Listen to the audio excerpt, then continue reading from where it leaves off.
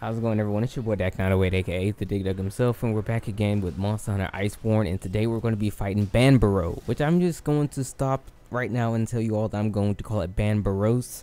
I don't see why not. Every other monster who's just like him has the Ros in his name, and this guy just doesn't have the S. So with that being said, Banbaros. Regardless, here we are today. We're fighting him, and he is a bit of a doozy. I will say this about him: he's a lot of bark and a decent amount of bites. He hits very hard, but he's pretty slow, so most of you guys should have like no real problem actually fighting him. Doing part 2, that most of your weapons, we're probably going to dance around him handedly. But with that being said, he's still a very cool monster to fight. I really love the design. He's, like I said, he's kind of tough, but if anything, if he fought Beatodos and probably grinded a little bit and made his armor, probably made a new G-rank weapon, you should be okay. I tried fighting him without the G-rank weapon, and it took forever. That's why this video is actually a little bit shorter than the last one, I think, because I actually have a G-rank weapon as opposed to last time I just had a high-rank weapon using the Beatodos gear that I had before, and it's helped me a whole lot because I don't have to worry about Ice Blight, so on and so forth. But the Banbaros is... he's a good fight. He's a very good fight. He's a brute wyvern. So if you don't know what classification he is a brute wyvern. He's a fantastic fight. He's a beautiful monster. I love the design, everything about them. But let's talk about what it takes to actually defeat him. So his main weakness is actually dragon. You thought I was gonna say fire. It's not fire. It's actually dragon. Fire is number 2, however.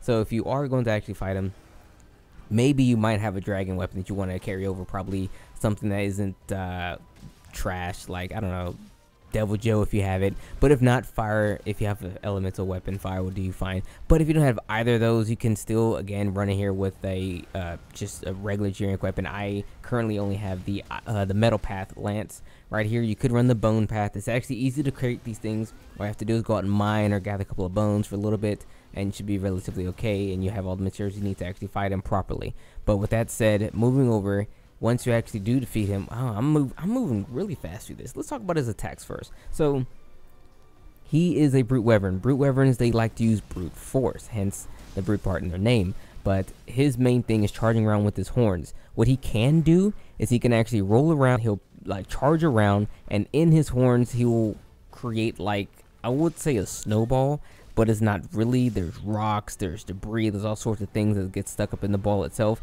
and he uses that to actually slam down or throw at you or whatever. So he will actually run in one direction, run in the other direction, run in another direction, I think 4 times, and make a massive ball. He can either slam that down or throw it. Usually though, he'll only run in 2 directions and then slam the ball down as well. Now, on top of making giant, I'm not going to say ice balls, they're debris balls, there's all sorts of things in there. He can, if he is running in towards foliage, like trees, he will come back with a tree in his horns and use that as a means to attack you. It's very scary the first time it happens to you, if you've never fought him before, and you're just trying your best to not die, and then he comes back with a tree, like a whole tree. And the great thing about the tree is the fact that it actually will disappear from the world. So like if he's running in towards a tree, the tree will break off. Like the tree was once there and it broke off. It's in his horns. He'll throw it at you, and it's just a stump afterwards. Granted, you know, once you leave the quest, come back, the tree's there. But it's really cool that they actually have that in the game. It helps with the immersion, if you will. So outside of those particular attacks, I'm not gonna lie to you, he's a brute wyvern. If you ever fought a brute wyvern before, like Barrett or anything like that, that's pretty much it. He's not necessarily a one-trick pony. He has like 2 tricks, and that's about it. I pretty much told you those tricks. The other attacks he does have is things you'd guess that every monster would have, like a charge, a hip check, a tail sweep, those kind of things. It's just nothing really complex. You really have to look out for it.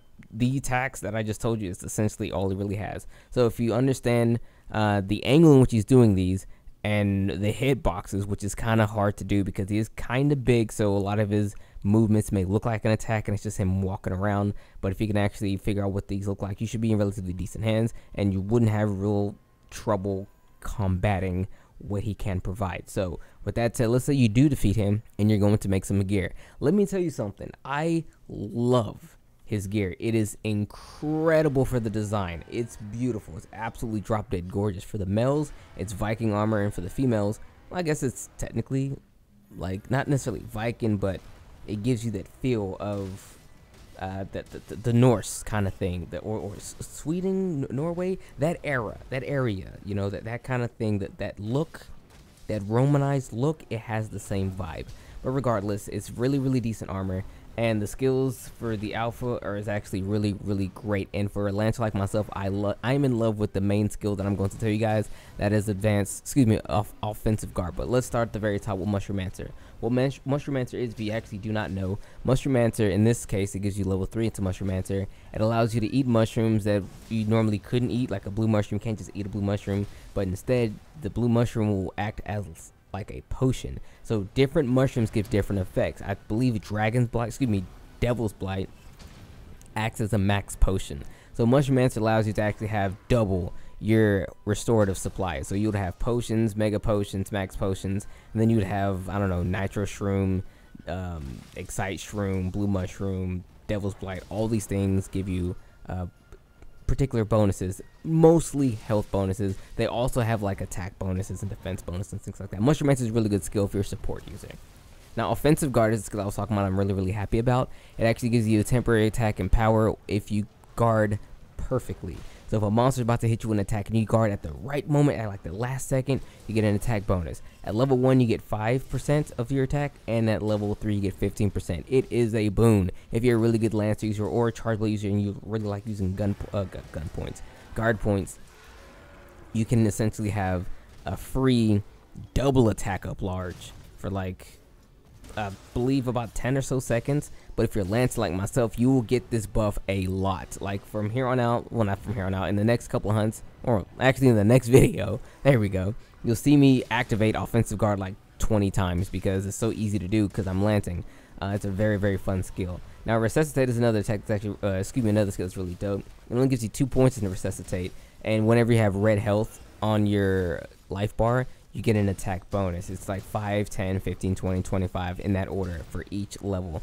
Pretty interesting. It's really cool if you're a reckless hunter like myself sometimes. It's actually a lot of fun. Then you get speed eating, which is speed eating, and then health boost. Very decent skills. And when you go to the beta, you get essentially the same thing, but obviously you lose a bit of points into the particular skill and instead come out with additional slots. For the most part, what I'm seeing a pattern here, I'm going to say this is 100% confirmed because I don't know 100% yet, but I'm just going to say anyway. Every beta set has at least one level 4 gem in it, so that way if you're rocking level 4 decorations, you could just run a beta set and then it fit that decoration in there for free because every piece has one, like every single one. So that's really cool. So his weapons are pretty solid as well. They're ice-based weapons. You have to awaken them, so you know what that means. Awakened weapons mean high attack naturally, and when you don't have an element, put elementalist as your decoration and get an even larger attack. I have this gun lance. It's a lot of fun. It's really beefy. It's slappy, and it's really good. I will say though, it's not super sharp, meaning it doesn't actually have like natural white sharpness. It has a lot of blue sharpness. It's fairly decent. So if you are trying to have the Carpet Master Drapes, you can run one of his weapons. It'd be fine. And if not, you can probably just still thug it out with whatever weapon you have at current hand, because I believe both are just as equally good.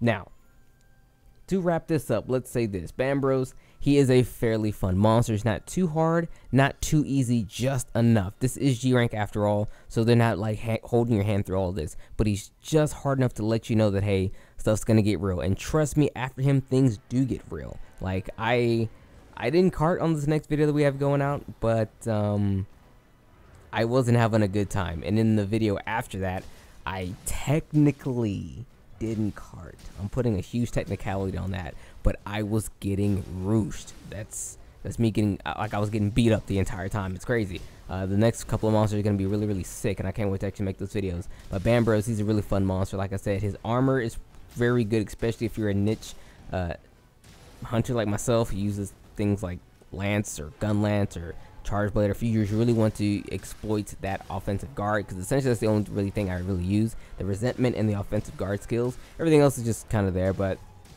they all have a lot of slots. You can actually outfit them with whatever the heck you actually want them to be outfitted with, so it's fun. You can mix and match and find your calling, if you will.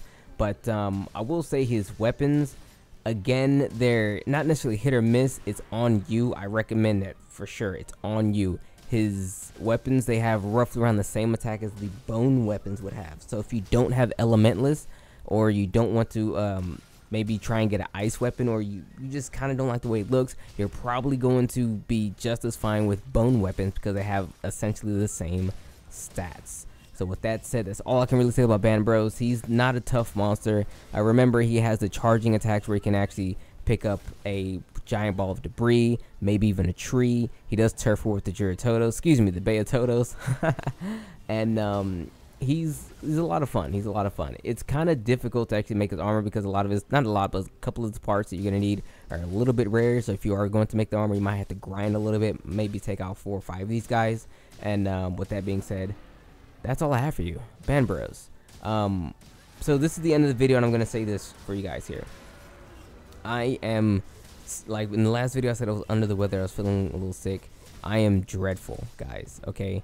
I am extremely weak. I'm going to take a couple of days off to recuperate. These next couple of videos, they won't actually come out. I'm doing these as I finish, like the hunt. Like I finish the hunt, and I make the armor, I make the commentary, that kind of thing. Because I like to actually fight the monster a few more times, enough to make the armor to get a full concept and view on the monster. That way I can give you guys the advice needed, and give you a couple of tips and tricks hither and thither.